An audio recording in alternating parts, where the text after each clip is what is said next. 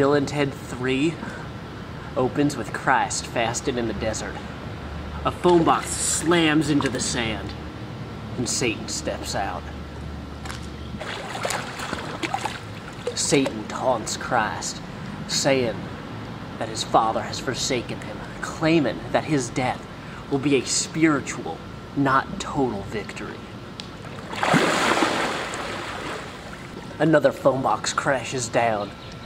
Bill and Ted emerge, inviting Christ to join them and see how they've completed his work on earth. They only have 40 days to lead Christ on a trip through time to prove to him that his death is not in vain. All the while, Satan is nipping at their heels, and Christ still can't eat.